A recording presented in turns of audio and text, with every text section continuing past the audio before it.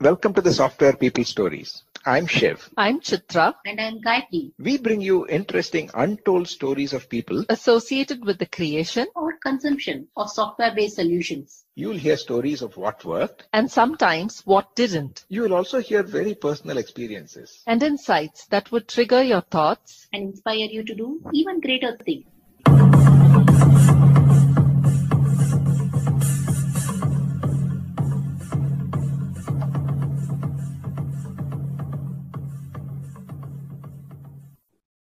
I continue my conversation with Andy Hillard, the CEO of Accelerance.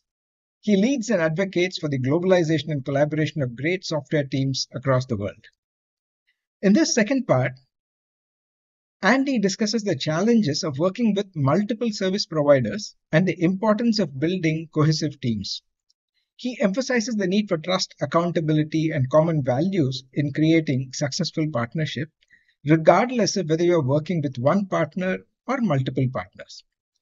He also touches upon the impact of AI on the IT landscape and highlights the proliferation of service providers due to remote work and the challenges companies face in leveraging AI effectively.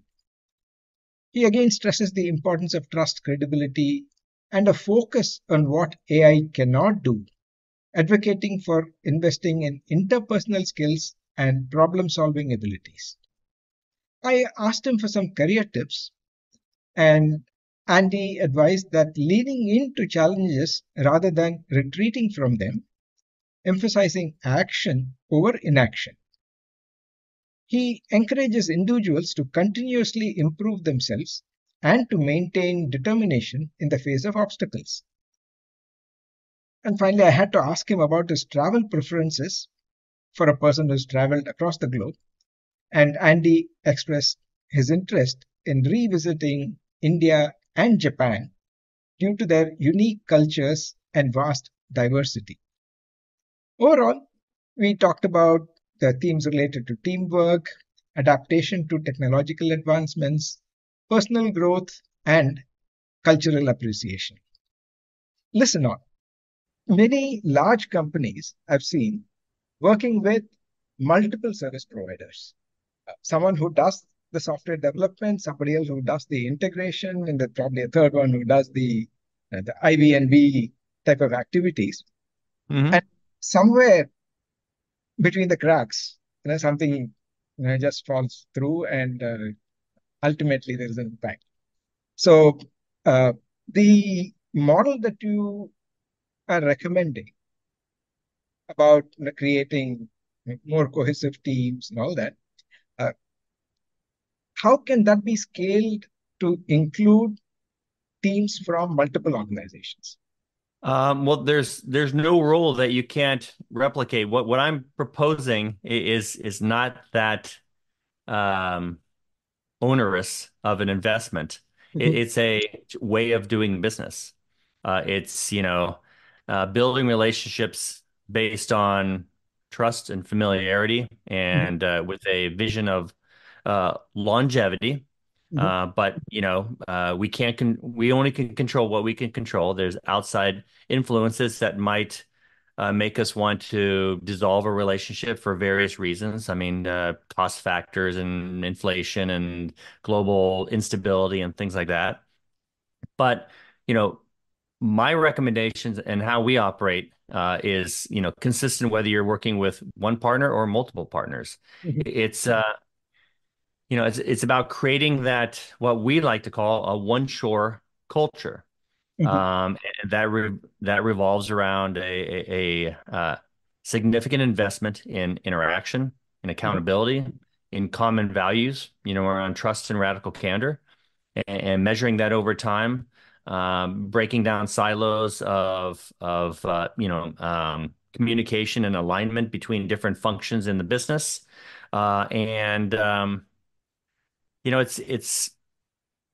It's more beneficial and frankly even more difficult to dissolve a relationship that you have a personal commitment towards. You're willing to go the extra mile in order to problem solve and figure your way out of it because you value one another.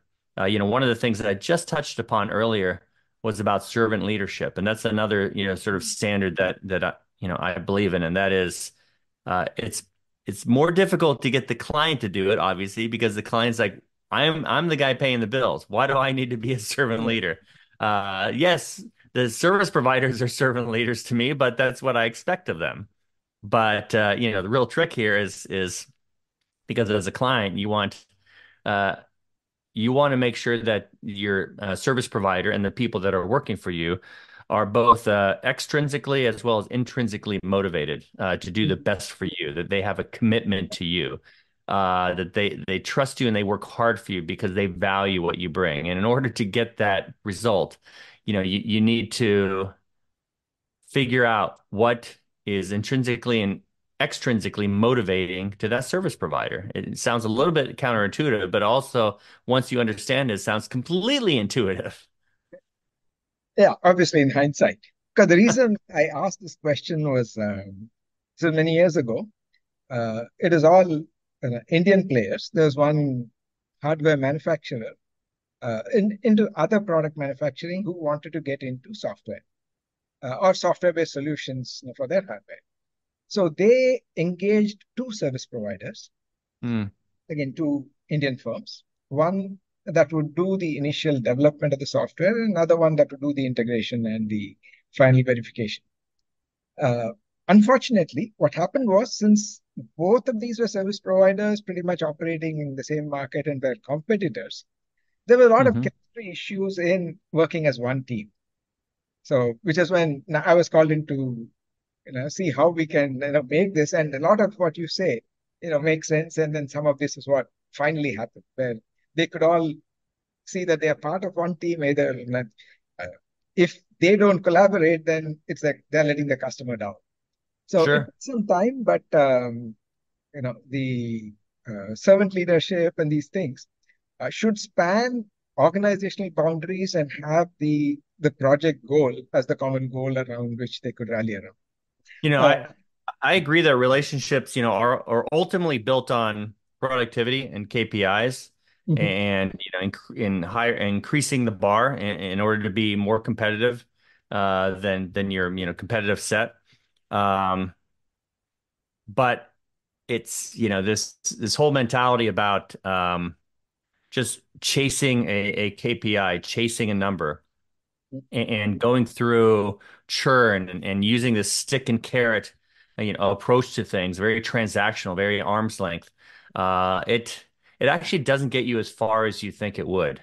mm, Um, I stress to clients here in the U.S.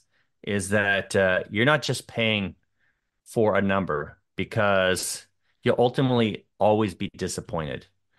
You have to invest time, energy, and money in building a team that's going to work for you better. mm, mhm, You can't, if you're just trying to hit a number, you're going to go through so much churn. You're going to lose so much time and effort in switching providers, in, putting companies on plans, on, negotiating for, better pricing. If you can't get the numbers, you need to have lower costs. And there's just everything about that is like so oriented towards combative friction, sort of this binary competition between a vendor and a client that you're not seeing your competition blow by you because they're creating a better, more holistic, environment. Talking about that, of course, we cannot not talk about AI. People are saying that no, we don't need programmers. AI will do everything.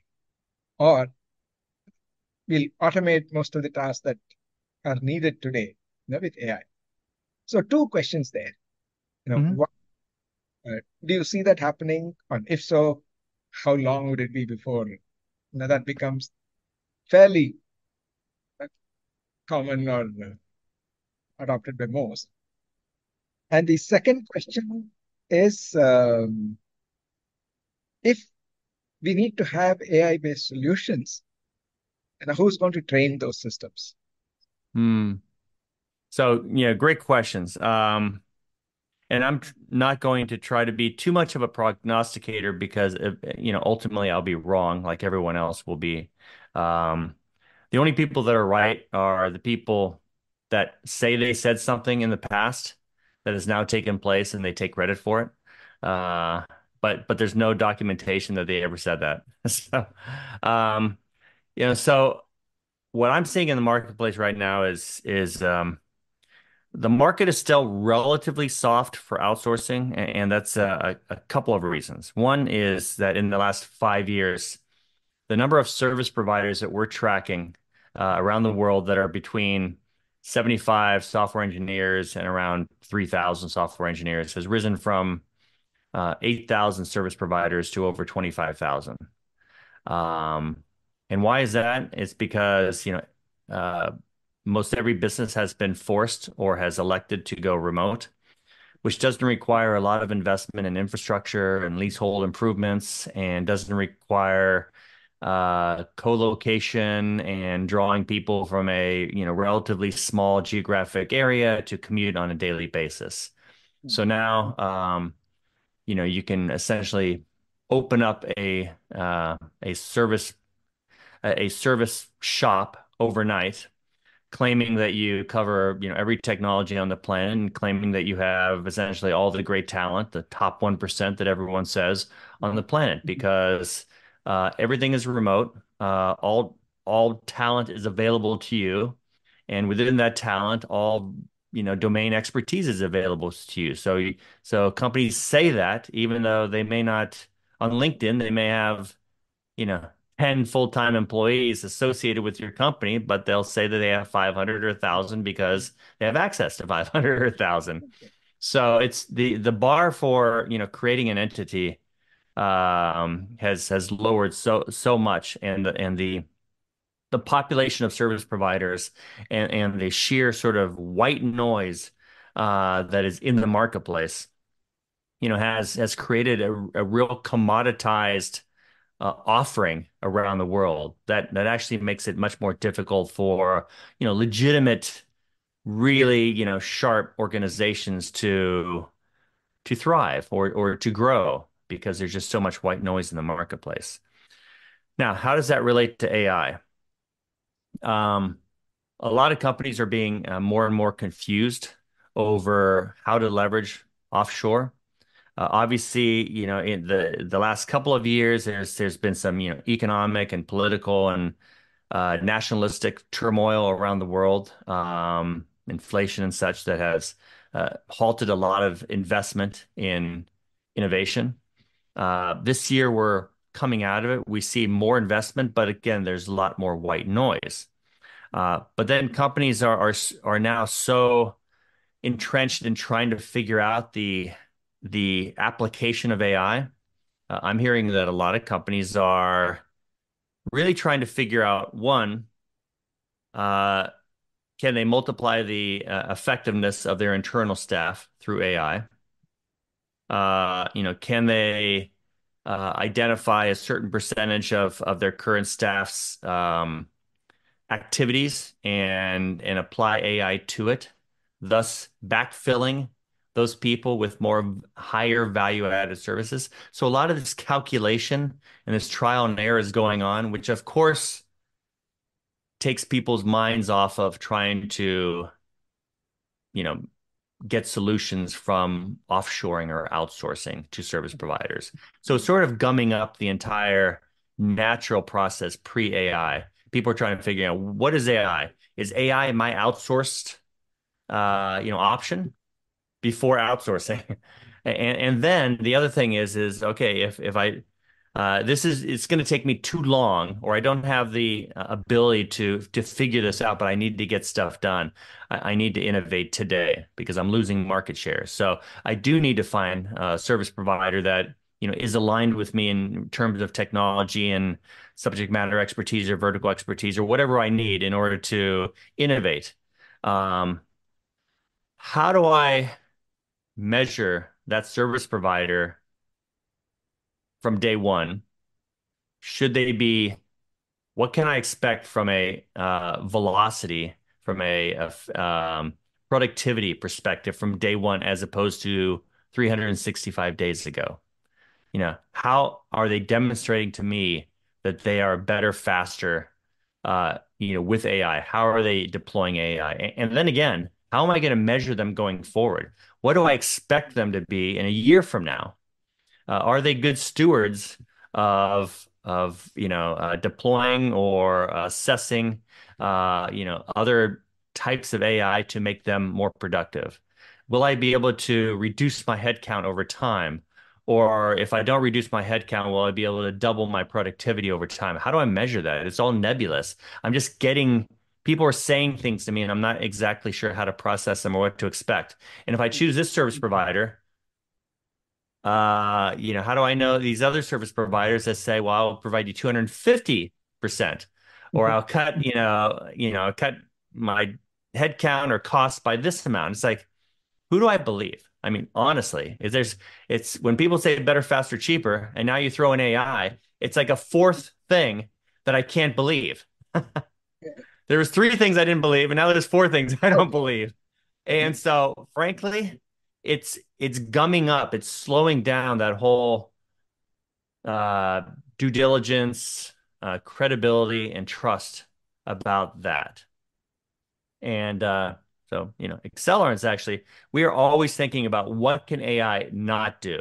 I mean, and it gets back to the smart people hire smart people. Credible organizations with a breadth and depth of leadership across these different facets are going to figure it out. They're probably going to figure it out better and faster. And because you have a relationship with them, they're going to want to share those increased benefits through AI with you. Will it be the perfect application of efficiency and quality and cost savings or whatever metrics you prioritize? It's hard to say, but if you have a trustworthy, credible relationship, and you treat each other with respect, and you deploy servant leadership, the odds are that you're going to get a good return on that. There's just too many variables in the marketplace to try to figure out. You have to start with who do you trust and who is credible. Yeah, I like to take it as something positive that for people looking at careers in IT, they still have a lot of opportunities. They absolutely have a lot Yeah. of opportunities, and it really gets back to what are people or companies willing to do? Mhm. Are they willing to just sit on their hands and do nothing and then try to game their way out of things or cut corners or to try to find a tool? Look, all of that is commoditized. If you find a tool, everyone else has found the tool. If you cut a corner, everyone else is cutting the corner. That's all commoditized. What as individuals, it's there. Software needs leaders. They need uh, credible users of technology. They need creativity. They need ethics and morals in order to make the right decisions. They need to, and then it gets down to personal things, dependability, with an accountability. I mean, all of this stuff needs to be organized by individuals, and a company or an individual, if they do things that AI can't do, if they work on their interpersonal, qualities and communication, if they study and learn and know how to, know the landscape of different options and how to deploy it and how to think on their feet and how to problem solve. I mean, those are things that are always going to be valuable. Yes, there's going to be winners and losers, as there always have been. All right. Yeah, that's a nice segue to one favorite question that I ask pretty much all the guests is about career tips. In your case, what I want to know is something like what you mentioned now. For two segments of people who are considering a career in IT, or those who typically go through what we may call as a midlife crisis. So I've been doing this, now I'm bored, or I want to do something else, I want to change, maybe switch to a more technical track or a managerial track, or maybe go to a startup, whatever else. Uh, the way you see the IT landscape moving, what would be the core skills that one needs or the core technologies that one should be looking at now, whether you're a starter or a mid-career person? Well, I'll preface this by saying, you know, every person is different and their personality is different. I wouldn't obviously recommend one course of action. What I would recommend are a couple of reactions and personality traits when looking at a career long term.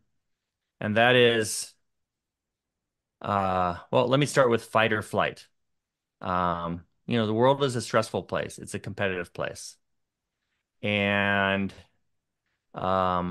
whenever you have this decision between fight or flight, it's typically better to lean into the fight because it's very easy to leave and to retrench um, and hope that something happens to you. Hope is not a strategy, as they say, right? It's action. So, I've been in a situation many, many times. I don't even want to think back about it, about how I failed or how I was let go or how, between my own actions and between external actions that I couldn't control. Um, and what it did to me was it motivated me at that very moment to jump into, like, to analyze exactly what went wrong and to make sure that it wouldn't happen again. To, like I had mentioned earlier in this discussion about do what AI can't do what others aren't willing or able to do. And I think, for each and every person listening to this, they have to constantly look at, let's say, a SWOT analysis of their life, and then constantly work on themselves to be better at what um, most others choose not to be better at, or what they aren't better at themselves.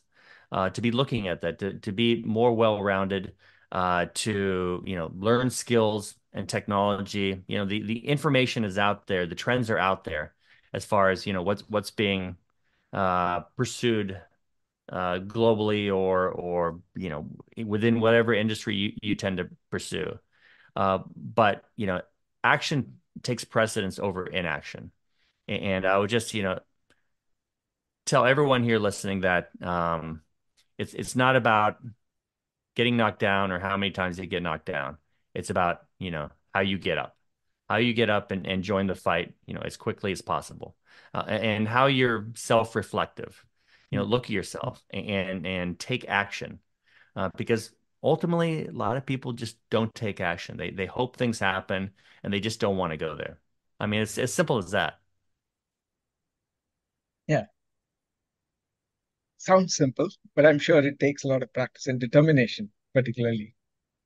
It does, and people are in different situations, and they have Yeah. different responsibilities, and they have different distractions, and between environment and culture and location and family and sickness, and I mean there's just an never-ending array of supposed barriers to you to do that, but you have to recognize that Mm. everyone has their own set of things. Mhm. And I think you hit on the word. It's determination. Mm. Just keep on pressing forward. Keep on leaning in. Yeah. On that positive note, I think we are just about running out of time, but a very quick question. Of Yeah. all the places that you visited around the world, yeah, you've traveled a lot. Which is the place that you would like to visit again or multiple times and not get bored? Well, I have two places in mind, and one is India, and it's not because of my host, because it's such a massive country, and I've seen so little of it. I've been there now four times, but I could be there 400 times and not even there is just so much variety and it's such a large country. So I definitely want to get back to India and I may be getting back there in the next month or two. The other one is Japan because Japan is such a unique, somewhat self-isolating yeah, environment and culture that has such I guess a unique sense of order and beauty. Um, Obviously, I think a lot of it comes from its homogeneity in the way they maintain that, as opposed to like the melting pot like the United States is. But it's such a fascinating, different culture, different on so many different levels. And I think India is like that too. Europe and North America, even Latin America, it tends to be a little bit more westernized, I guess.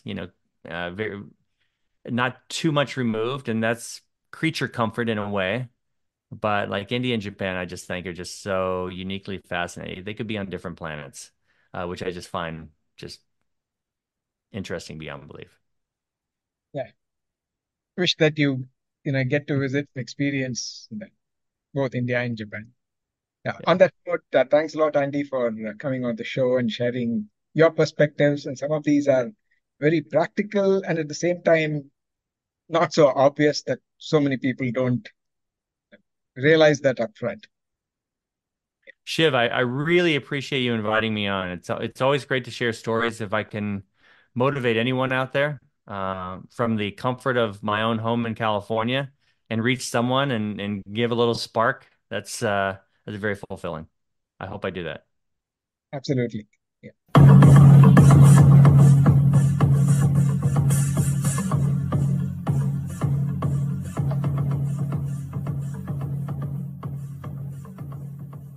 We thank Siddharth for the music and Anita for promoting the Software People stories. If you like this episode, Please subscribe on your favorite podcast client. And spread the word in your network. if you'd like to share your story, Contact us at podcasts@pm-powerconsulting.com.